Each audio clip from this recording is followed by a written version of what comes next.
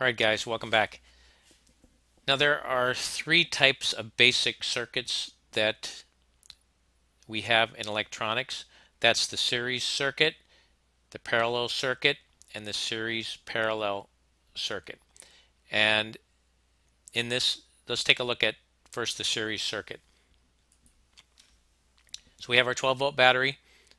We have electron flow, direct current DC flowing in one direction. It comes up through the wire through this load and back down through this load. In a series circuit, the current is always the same. You can see because the current's got one line, so if there's 2 amps flowing right here, that 2 amps has nowhere else to go but through the other load. So every load has the same amount of current. And the voltage is divided between the two loads because the voltage drops across here. And if you did your Ohm's law, you would see that both of these loads drops 6 volts each. Now, we don't have in HVAC loads that are in series, and you should never have loads that are in series because it divides the voltage between the two loads based on their resistance, and they will not operate properly if they are in series. And that doesn't matter whether it's a relay, a motor, a compressor, or a zone valve on a boiler. The other thing I want to mention, Ohm's law only has to do with strictly resistive circuits, which these are. And a resistive circuit in HVAC, about the only one that we have are heaters. So it would be a crankcase heater, electric strip heat, or a defrost heater in a refrigeration system. Motors and relays and zone valves and contactors and solenoids and actuators are all inductive loads. So Ohm's law has no bearing whatsoever when you're looking at a motor or anything else. Only for electric resistance strip heaters in HVAC does it work. But you still need to understand Ohm's law. Again, if nothing else, when you take a journeyman's exam or you go take a trade exam for NATE. Okay, parallel circuit. So in a parallel circuit, all of the loads are connected almost like rungs of a ladder. Now, let's look at our current flow. We have DC current, direct current, one direction, flows up this leg, and here's one path. Here's the second path, and here's the third path. So the available current through this circuit flows through all three of those loads. And the voltage, which is 12 volts, between this point and this point is available across this load. So we have 12 volts here, we have 12 volts here,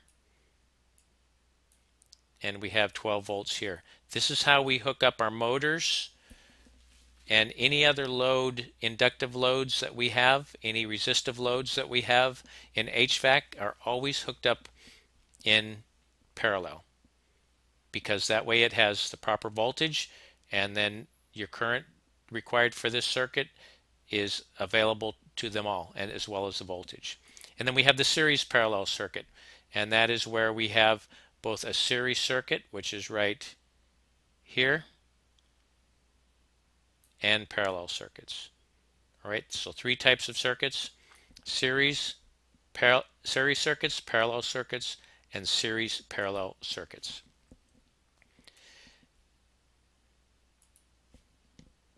Now, parallel loads, and remember, Ohm's law only has to do with resistive circuits. So if these don't represent motors, these would represent heaters of some type in HVAC. That's why we don't use Ohm's law that often, but let's just take a look at what happens here. So we have a parallel circuit, and we have a 10 ohm load and a 15 ohm load. This is the formula for a parallel load circuit with two loads only. All right, so you take one load 10, multiply it by the other load 15, it's 150. Remember, we do multiplication first. This means divide, but we're going to wait because we have two different formulas to figure. Then we have 10 plus 15, which is 25, and then you divide 150 by 25 and you get the answer of 6. So why is that important? Well, look at this. We have a 10 ohm load right here and a 15 ohm load right here, but what the voltage source sees over here is only 6 ohms. So if we added another load over here, let's say we put another resistance strip heater over here, and we added another load over here, that adds more resistance. As we add more resistance to here and here, this 6 ohms now begins to drop considerably, and you overload that circuit. That's where that overload comes from. You have too many loads on there. The apparent resistance to the incoming power begins to decrease, which increases the current, and then you start popping circuit breakers. All right, so you do need to know this formula. You need to write it down and practice it. If you have trouble, let me know. We'll get online and I'll help you through it. Otherwise, you will probably never use this formula again other than for an exam. So keep it handy so when you need to review, you can do that. All right, when we have a parallel circuit with more than 3 loads, and remember we looked at this one here, we had 10 and 15, now we've added 20. Remember I talked about that? So this is the formula for more than 2 parallel loads.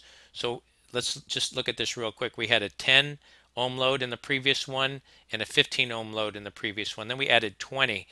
And remember, these two, when you calculated, were 6.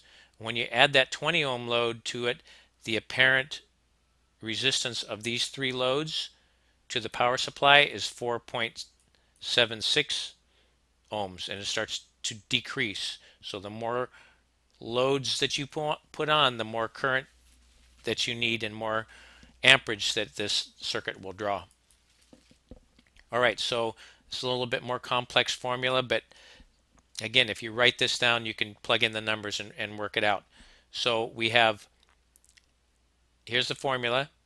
It's the reciprocal of 1 divided by the resistance of 1, 2, 3 loads. So that's 1 divided by 10, 1 divided by 15, 1 divided by 20. You do that division first. So it's 0.1, 0.06, 0.05. Add those together, gives you 0.21. You divide 1 by 0.21 and you end up with 4.6 ohms. All right, once again, memorizing this formula is not critical. It's knowing how to work this formula, and that's where you have your order of operations like we talked about a little bit earlier. That is. The other thing to remember is Ohm's law goes out the window when we talk about motors, transformers, or any inductive load, and we'll look at it more in depth, and we'll get more in depth on this in a later lesson.